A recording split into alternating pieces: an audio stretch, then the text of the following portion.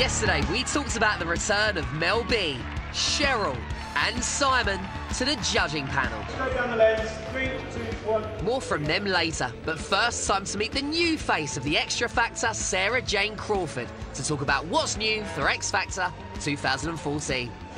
Why is there 5 mirrors here? What's all that in, Adol? Well, this is kind of like a makeshift rehearsal space. Sometimes they'll play some music and get everyone dancing and just keep the energy up. That's quite fun to watch, isn't it? I know, it is good. And then you've got the big screen, as you can see, the Cowmeister. Why is the holding area now open to a lot more people than there was? Well, it's a new thing that we're doing here on X Factor 2014, and it's basically to get all of the friends and family in the right place, in pole position, looking at their relatives, but also people that are potentially auditioning can come if they want, drop in, watch what's going on, be inspired, be nervous, be excited. And obviously, immediately, like now, the guys that are watching...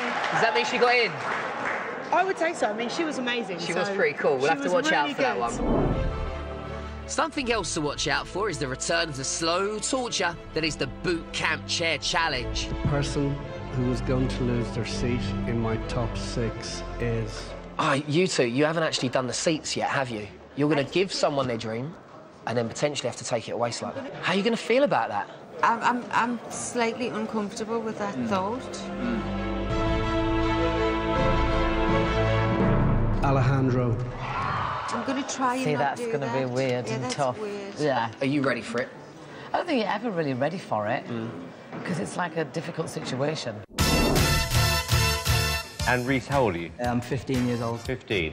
You've lowered the age, haven't you, this year? What's the thinking behind that? Because if you go on YouTube now, there's so many people, 14, 15, 16, posting stuff, doing really well. I don't think you can ignore that any longer. And actually, some of the 15-year-olds and stuff we've had in have been great. 'Cause now I've got you in my space. I won't let go of you. Cheryl's got a bit of an issue with it. She thinks they're too young, but it's like, what's the difference between 15 and 16? Not much.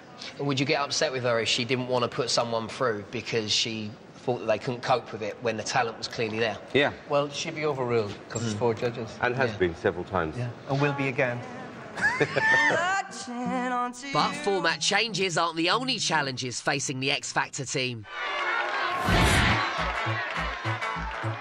I mean, having his highness back comes with its own complications. He starts very late. But is he doing this on purpose? I'm hearing he likes to... he's just nocturnal, so he doesn't go. He'll go home and then he'll go to sleep at some stupid time and then he'll get up. And because, he starts late means we start late. Are you here because you want to be, or are you here because you feel like you have to be to an extent?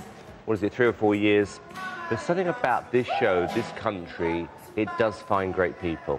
And it attracts great people. So that's the buzz of doing it. Yeah. My main job, Jeff, is I run a record label. So, I'm obviously interested who comes through the show. And, they've done a good job while I was away, particularly with Ella Henderson. I wish you luck in life and good. She came 6th on the show.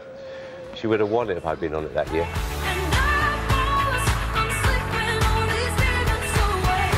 Ella's single Ghost was, of course, one of the hottest hits of the summer.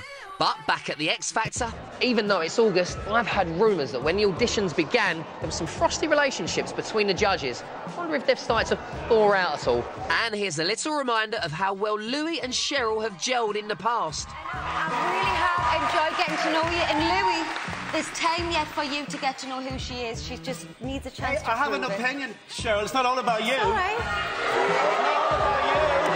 There's meant to be a bit of a frost between Louis and Cheryl. Have you seen any signs of that? That's the most likely area of conflict. This could be your last week in the competition, and it's not my fault, it's Cheryl's fault. Thankfully, I've got Mel right next to us. She laughs most of the day.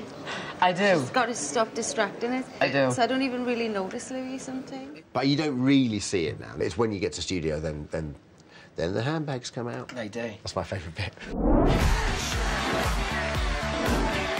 Oh, talking of handbags, let's talk about fashion, because it's obviously something that all 3 of us know a huge amount about. They don't look convinced, but we'll plough on. I know that obviously you're going to do the X Factor, you need to be looking really good. How much pressure is there on you? I don't feel pressure. I love clothes, obviously. I like to feel nice when I'm on TV, but it's not like a priority of mine for the show. And Mel, you obviously got it right today. Well, wearing the white and blue memo. No, I'm not. No. I'm just saying that if you was to look at what we're both busting out, there's obviously a memo that was flying around that's like, blue and white's good. What happens if you guys turn up in the same outfit like you and I have today? I would find that funny. In fact, we nearly did the other day. You had orange on, and I was going to put on an orange dress, and I opted for black. Twinkle, twinkle. Finally, since Simon was last on the X Factor, there has been a major change in his life. So we've seen pictures on Twitter of him bathing baby Eric, which is very, very cute. Yeah. Is he going soft? I think he's been softer for the last few years, even when, you know, he hasn't been here for 3 years, but even his last year or so, this whole Mr. Nasty thing's a little bit of a misnomer.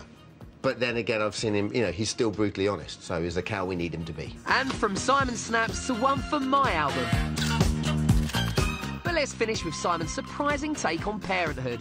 So how's Eric, and how you find him being a parent? He's doing good. It's not difficult. It's not difficult? No. We've seen you in the bath, bathing him. Done that. What was he in? A little lily pad?